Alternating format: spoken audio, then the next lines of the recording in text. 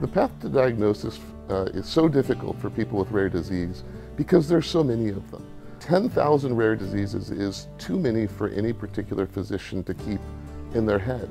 And they may not have ever seen a patient with that particular disorder in their practice. I see the greatest opportunity to enhance diagnostics in two different areas.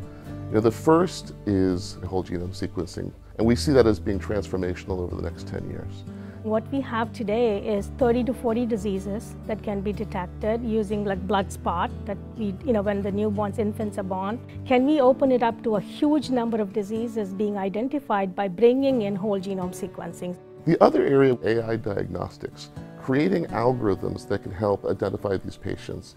The question is simply getting the right tool in place. I think AI is the biggest change maker that can happen to rare diseases in terms of diagnostics. We're thinking about end-to-end solutions. We think about the patients and their journey in its entirety.